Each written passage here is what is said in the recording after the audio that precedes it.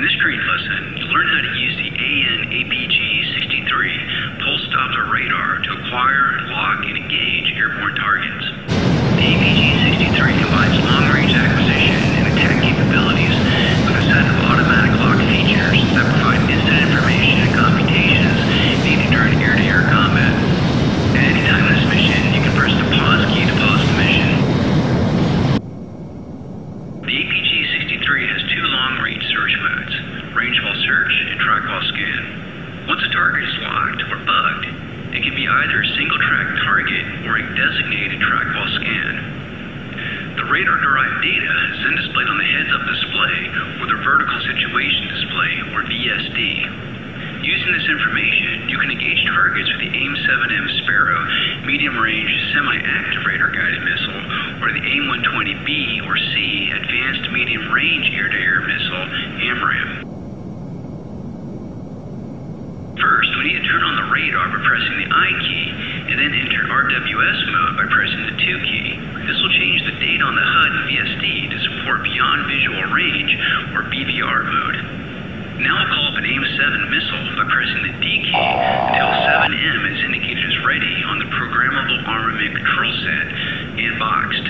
You'll also notice 7M indicated here on the HUD. On the VSD, we can see the sweeping radar antenna azimuth caret and scale with limit circles indicating 60 degrees off the center line or 100 degrees for a full sweep. We can change the azimuth scan by pressing the right control and plus or minus keys together and switch between 30 and 60 degrees of antenna azimuth sweep. The 60 degrees will provide us a wider search area, but 30 degrees will provide us faster updates.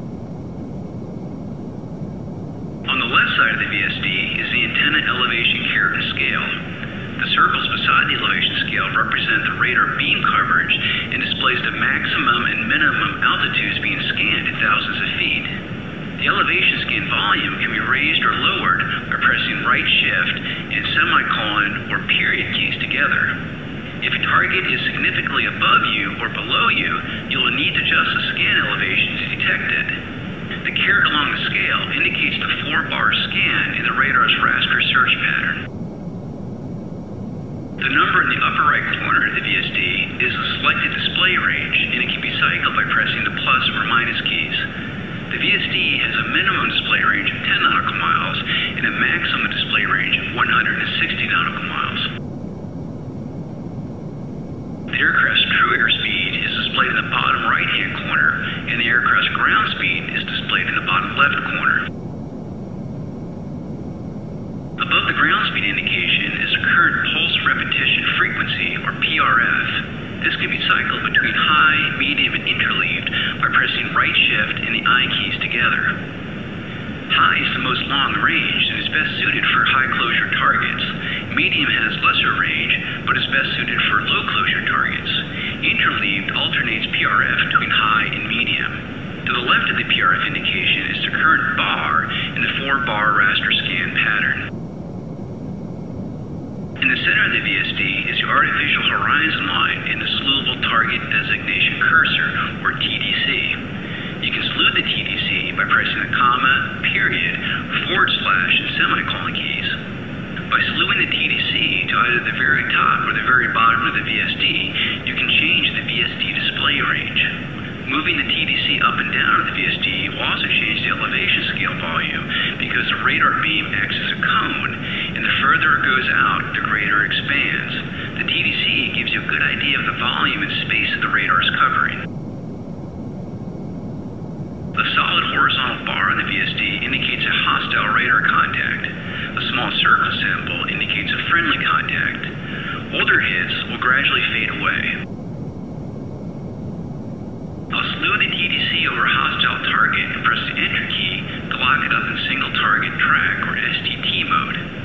To unlock the target, you can press the backspace key. We're now in pre-launch mode, and all the radar energy is being focused on that one locked target. This target is our primary designated target, or PDT, and the radar is providing us information on its airspeed, azimuth angle, and heading displayed in the upper left corner of the VSD. The PDT appears as a star with a line from it indicating its flight vector. The PDT's altitude is next to the arrow on the elevation scale, and our closure rate is tracking down the dynamic launch zone, DLZ, scale caret. For the best chance of success, we want the DLZ caret to be inside the bracket no escape zone. Below the bottom of the DLZ is the target's range. To the left of that is the heading for target intercept, and to the left of that is the estimated missile impact time. The non-cooperative target recognition, NCTR, interrogation is calling the target as an IL-76 transport. On the HUD, the target designation TD box is showing the location of the PDT in the allowable steering error ASC circle with an angle-off indicator line is telling us the direction the target is heading. If a friendly target is locked, the TD box will have an X through it. We want to fly the aircraft to place the steering dot inside the ASC circle. Note that the missile DLZ from the VSD is also mirrored here on the HUD. When the AIM-7 is in range, a triangle will appear below the TD box. Press right-Alt and the spacebar together to launch the missile. The flashing time to intercept T indication at the bottom of the HUD will now count down to 0 at estimated missile intercept. For an AIM-7, you must keep the target locked the entire time of missile flight.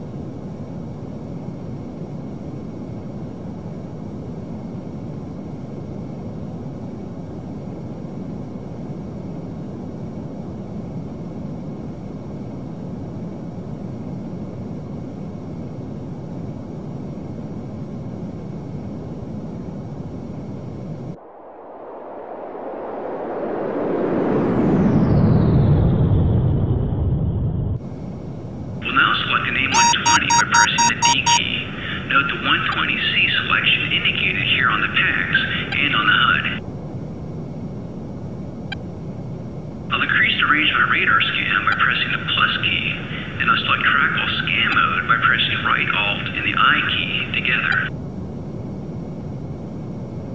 Unlike RWS mode, we have target vector lines and altitude indications on each of the detected targets. I will use the comma, period, forward slash, and semicolon keys to salute the TDC over a target and then press the enter key once to bug it in designated trackball scan mode.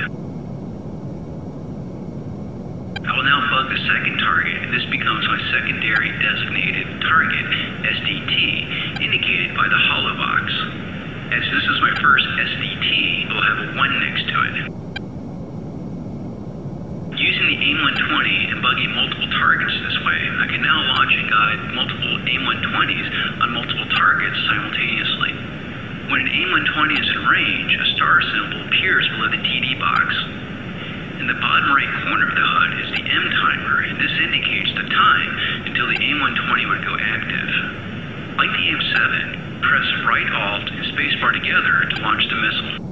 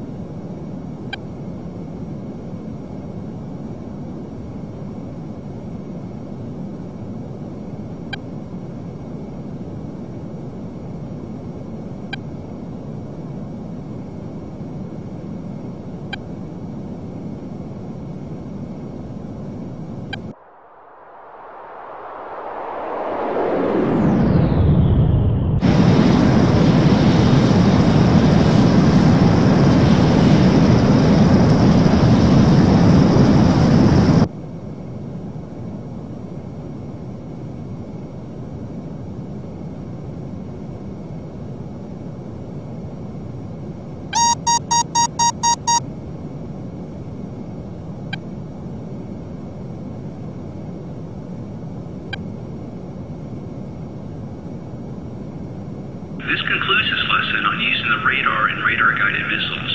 You can press the escape key to take control now.